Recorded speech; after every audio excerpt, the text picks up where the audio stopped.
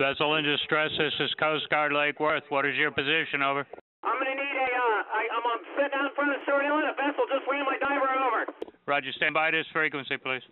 With Coast Guard, Lake Worth Coast Guard, come in. Go ahead, sir. I'm proceeding to Stewart Inlet. I'm going to need an ambulance. I got a man with his leg cut off. Okay, are you heading into the inlet now, or what?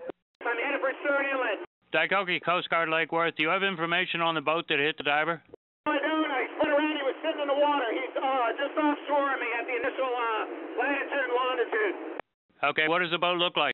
It's a express-style boat with a tower.